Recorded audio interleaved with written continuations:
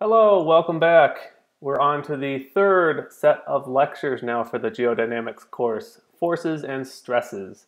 And in this first lecture, we're going to focus on forces, something that's probably already familiar to you. We've got two goals in this lecture. The first is to define what a force is, and after that, we're going to make the distinction between body and surface forces. For our definition, we can simply refer to a force as a push or a pull that's applied to a body. Pretty familiar concept already, classically formulated in Newton's second law as force being equal to mass times acceleration. And so as an example of that, you could think about the mass being the mass of your body, the acceleration being the acceleration due to gravity, and then the force in that case is your weight. The units of force are newtons, indicated with a capital N here, and 1 Newton is equal to a kilogram times meters per second squared. And if you do force equals mass in kilograms times acceleration, accelerations are given in meters per second squared, and there you have it. That is 1 Newton. We represent forces with vectors, and so we're already familiar with vectors from our previous lecture set. And an example of a force that we're all familiar with is gravity, which is a force that's directed toward the center of the Earth, or the center of whatever mass has the gravity. So you have an example down here of a force that is indicated with this orange vector F, and in the coordinate system that's shown here, there are two components. So we could consider a component of the force that is acting along the x-axis here, indicated as Fx, and there's another component of that force that's acting in the y direction here, indicated as Fy. So we can split this one force vector into two components, one that's acting in the x direction, the other that's acting in the y direction, and those are just the two parts, the two components of that force vector F. Now, as I mentioned in the beginning of the lecture, we can split these forces into body forces and surface forces. And again, this is something that might be familiar to you on some level, but maybe you've not thought about this in any detail. When we talk about body forces, we're talking about forces that act throughout the volume of a solid. So they're within the entire volume of some object.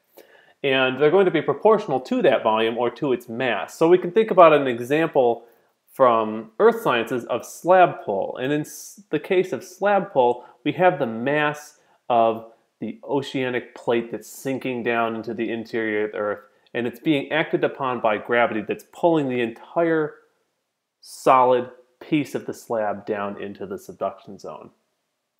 Now, in contrast, surface forces are forces that are going to act only upon the surface area bounding an element or a volume, and these are going to then be proportional to the area upon which the force acts. And you'll see when we get to talking about stresses how that dependency on the area becomes important. So an example of this that we might be familiar with, an example of a surface force would be something like friction along a fault plane. So when either side of this massive rock divided by a fault, when either side is moving and there's frictional interactions between the two sides of the fault, that's a surface force. Okay, so now let's take a look at an example of body and surface forces. Here we'll consider a column of rock that's shown here on the figure on the left side out of the Turcotte and Schubert Geodynamics textbook, as well as the force acting on the basal surface highlighted here in orange at the bottom of this rock column. The column of rock is on Earth, so it's subject to gravity.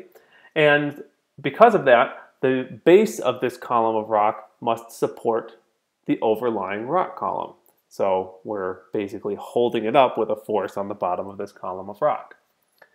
If we assume that the column of rock has some nominal thickness, y, and a cross-sectional area of delta A, in that case, all we're saying is that this is just a very small area indicated by delta A. We can calculate what the weight of the column is, and it's simply going to be rho g y times delta A. So we know that the rho gy, that's our normal way of calculating the mass of some piece of rock. Its density times gravity times the thickness will give us that. And then the delta A in this case comes in because the mass of this thing, this mass of rock, is being acted upon by body forces, but being supported at its base by along a surface rather, and that surface has an area of delta A. So that's where this delta A comes in here. Now, since we know that the force on the basal surface must be equal to the column weight, we can set those two things equal to one another. So we had seen here that along the base we have this sigma yy times delta A. That's our force acting there. And we know the weight here is rho gy times delta A, so we set those two things equal. The delta A's will cancel out because there's a delta A on both sides, and you're left then with sigma yy equals rho gy. Now, in this case, again, we should just note that sigma yy is acting vertically upward, and that's balancing the downward weight of the column of rock, because in this case, we're assuming that gravity is acting vertically downward along the y-axis. So, there's one thing here that I think bears a little bit of additional thought, and that is we have made an assumption here, and that is that the force on the basal surface must be equal to the column weight. And why is it that we've made that assumption? Why is it that we can say this is true? So go ahead and pause the video, think about this for just a second, and unpause it when you think you've got an idea. Okay, so why is it true that the force on the basal surface must be equal to the column weight? It's true because we're assuming that this column of rock is in an equilibrium state where it's undergoing no accelerations when we balance the two forces. The force of the weight of this column of rock is being balanced by a force at the base of the column of rock. And when we balance those two forces, we assume that there is no acceleration taking place for that column of rock. In other words, it's not free falling down into the interior of the Earth. It's static. It's staying in place so that we're able to balance the two forces. If it was falling downward into the Earth, we can't do the calculation of the balance of the two forces because we have a column of rock that's undergoing acceleration.